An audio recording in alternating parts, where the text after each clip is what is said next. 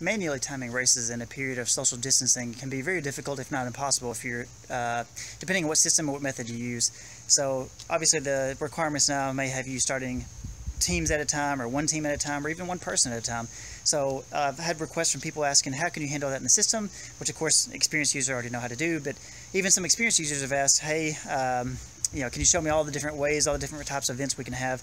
And also there's been a couple of requests for features I've added I want to go and show off today. So in this video, I've actually tried to record this video for the last couple hours, and the video ended up being too long, so I'm going to break the video up. Starting with this video is going to cover the most common setup, which is you're going to have enough equipment to capture a chip start and a chip finish. Now, I'll do another video, which I'll put in the description below in the video. I'll probably make it a private video, but you know, obviously make the links where you can jump to it. Where, what if you want to time a race and you don't have any equipment at all? You just got 2 laptops. Maybe you're a person that usually manually times a race and is small enough to where it's not a big deal to manually put in a bib number when it starts, or a group of bib numbers when they start.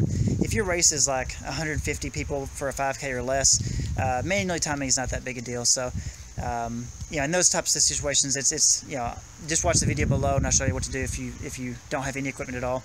A lot of people have just simply one set of equipment, you know, one reader and one set of antennas. So they want to know, well, how can I do a chip start and a manual finish? Or maybe you want to do a manual. If you're doing one person at a time, it may be easier to manually put in their start time and then do a chip system at the finish line, so you can kind of set that up and forget about it. So we're going to cover that stuff today. I'll go over situations of what happens if your start and finish line is the same location. What happens if you have some races where some people are starting while other people are finishing. That actually, you know, I have some users that requested that, so I've added a new feature that handles that. So all of those, I'm going to break them up into small videos. Hopefully this is not that long, and you can find the description of what you need based on your setup in the description below. So all right, let's jump to it. I'll show you the setup first of the bare bones equipment I've set up just for this demonstration. Okay, for the setup, I'm using, again, it's like almost 100 degrees outside here, so very minimal setup. Try to set it up in the shade. This will work for obviously a big setup. I've got my laptop there. You want to have your reader always powered by a battery backup. That's a 650 watt or volt battery backup, which means if my power goes out or wherever you're at the finish line, it'll keep just the reader alone powered on for about 3 hours. So that's plenty of time for most races.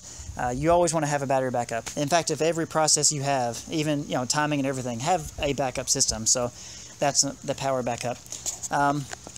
So I've got a TV here. This is totally optional. You can definitely have one at the starting line.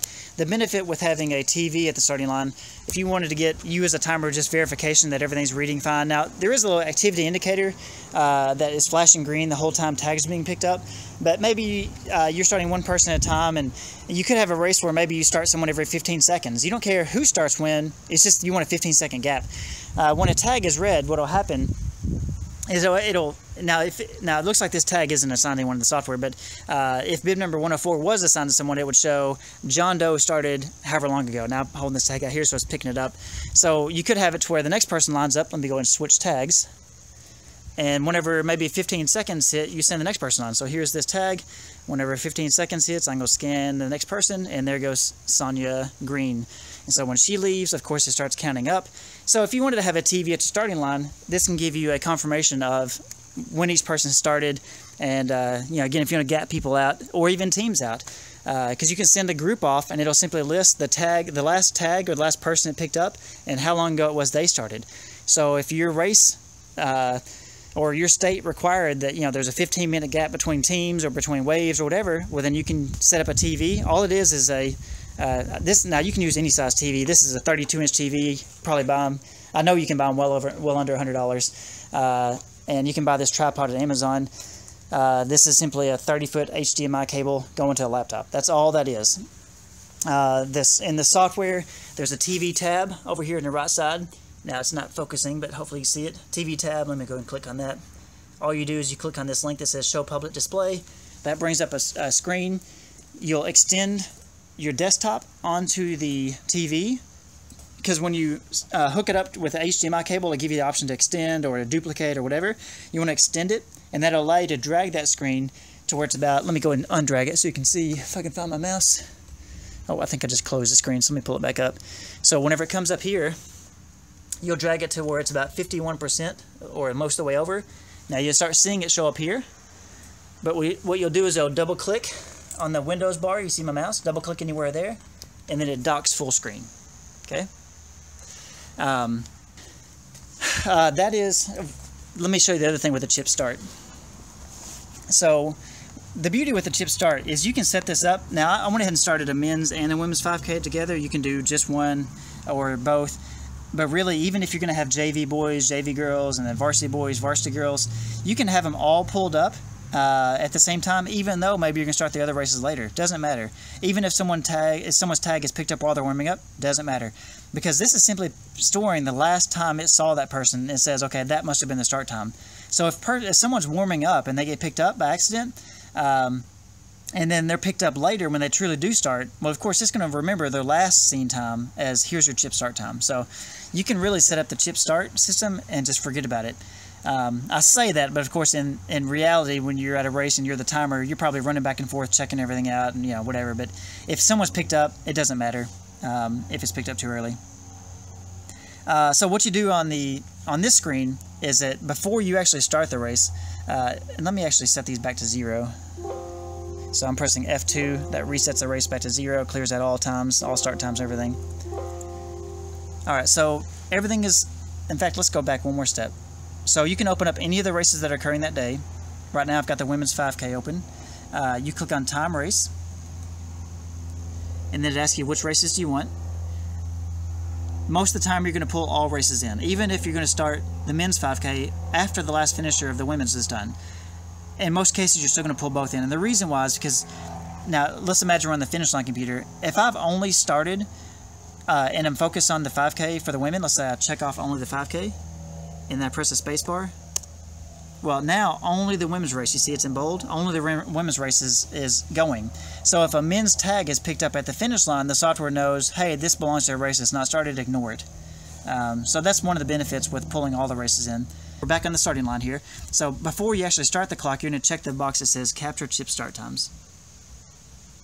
Now when you do that, this box in here becomes enabled, and this by default is checked. I can't imagine a reason why you wouldn't want it checked, but with every setting I have the ability to turn it off just in case there's any problems. This other option, this is new, and this allows you to assume, let's say this is only going to be used, this auto finish gap, if your starting line and finish line are the exact same location, and you might have people finishing while others are starting. That's the only time that you'll use this feature. Now if you click on this little help button over here, that's basically what this says, is that, now I'm not going to have it up to where you can read it yourself, but it basically says, only use this if you're finished and start or the same location and you're going to have people finishing while starting. And what this does is this allows the software to where you can set up however many minutes is your assumed gap finish time. And so what that means is if you set it up to say, hey, 10 minutes after someone's last seen time at the start, assume that the next time I see them is a finish. Now, of course, any logical person is going to say, well, wait a minute, what if John Doe is warming up and he goes to the starting line to watch his friend start, and then he shows back up 30 minutes later to, at his scheduled start time, and he starts the race. Well, when he runs through, because it picked him up earlier, and you've got a 10-minute auto finish gap, it's going to show him as a finisher the moment he runs through.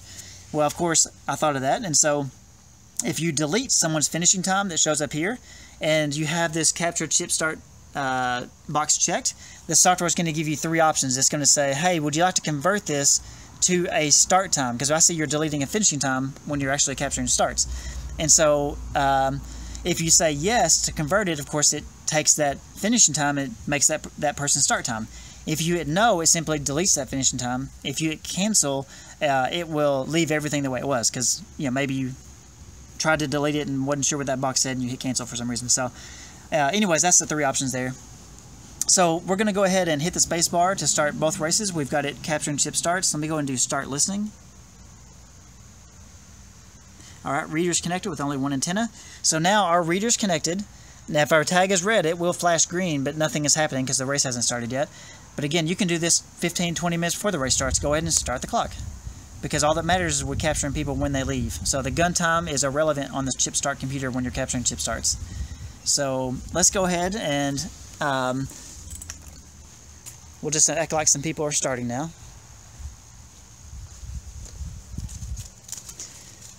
Let's just take a few of these. And I'm just going to drop them. Now I should have my TV up so we can actually see it, but I can see the green indicator flashing over there. All right, so there's those people who started. I'm going to stick those in my back pocket. Now let's grab some more. I'll grab all the rest of them. And let me pull up the TV so you can actually see it as they start. TV, show public display. Drag it across. And let me turn it. Alright, so hopefully we'll see these tags. Alright, so there's that person. There's that one. I've got a bunch of tags in my hand, so it may be jumping around a bunch as it... Okay, 128. All participants, all the tags I have started the race. Let me put all these in my back pocket. Now, for these testings, I'm using these old Tyvek tags I had years ago. These are my sample tags whenever I'm testing stuff out. So, alright, so these participants have left. Now, how you can tell that, besides if you didn't have a TV screen, is if you look on the Athletes tab, you'll see, let me scroll down here in the men's race, the bib numbers I'm using are at the bottom. So you'll see a chip differential. So that means that 1 minute and 48 seconds after the gun started, which of course if you started the race 30 minutes later it would show a negative 28 minutes and something seconds or whatever. And so basically that lets you gives you a visual confirmation of, okay, these are the chip start times I picked up. Now if you're using dynamic bib assignment or some way where you only get people that truly ran the race, then it's easy to see if you miss anybody because you can click on any of these columns, let's say chip differential, and it'll sort the values ascending or descending. And so it's easy to see, it's like, wait a minute, I got some 0 times here. Those are people that for some reason were missed or whatever, or didn't show up today or whatever. But capturing chip starts, if you're doing small groups or especially one at a time, there shouldn't be a reason why you miss anyone unless someone just wore their tag wrong. Now, that's going on the assumption that you set your antennas up in a decent way where it gets a good view of the tag. Okay, so what we've done so far is we've captured chip start times that's on that database.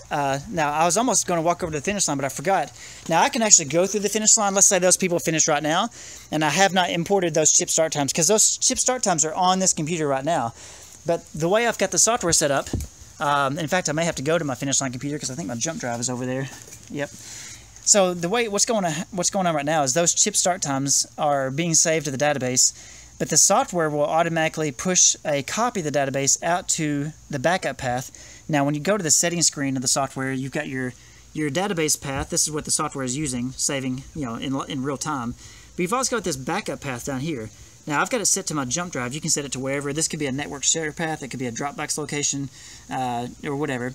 That way, if you can find a way to do it to where you're not having to manually move a jump drive across, that's some people prefer that. But let me go get my jump drive because I've left it over there. But you can have it to where the chip start computer is automatically copying the data out to either a shared location or to a jump drive. So let me go and pull this out. Because what we're going to do is we're going to capture or copy those chip start values to this jump drive. And you could do this periodically throughout the race. You don't have to do this after everyone's left. So let me go and copy them over now. Plug it in. Alright, so on the action keys, now if I had the jump drive plugged in earlier, this would have continuously been copying pushing a copy of the database out to the jump drive. So at any point on your starting line computer, you can just walk over, pull it out, go plug it into your finish line computer, import the times, and then come back and plug it back in if you wanted to. So even it doesn't matter if people are starting while you've got this pulled out, doesn't matter. Just keep, let the chip start feature keep working. Okay, so what I'm going to do is I plugged it in, so I'm going to manually capture or click on this button that says copy database.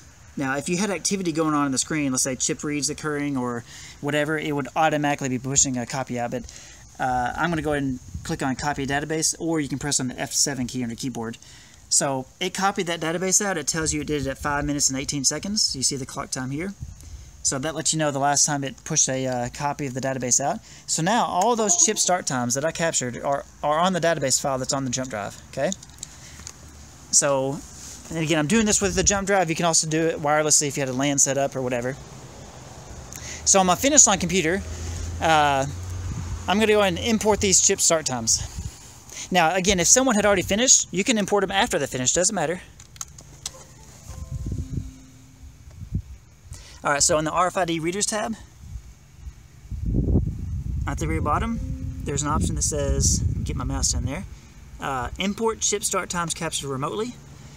It's going to pull up the database, just a Windows browser window thing. And so I'm going to click on my computer. I'm going to double click on the jump drive. And I've got a bunch of files on there. Typically you don't have just one, but I'm going to double click on that database file. Now what's happening here is if your Windows clocks, if the race timing clock is the same, you won't get this prompt as long as your Windows times are the same. So the day before the race, you do want to make sure that your Windows time is the same.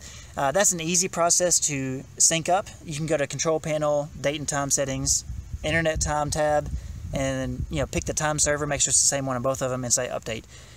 I've got a video that covers that, or just follow those instructions. It's easy. You can pull up Control Panel, Date and Time Settings, click on like Setting or Setup or whatever. There's an Internet tab option, and go through there.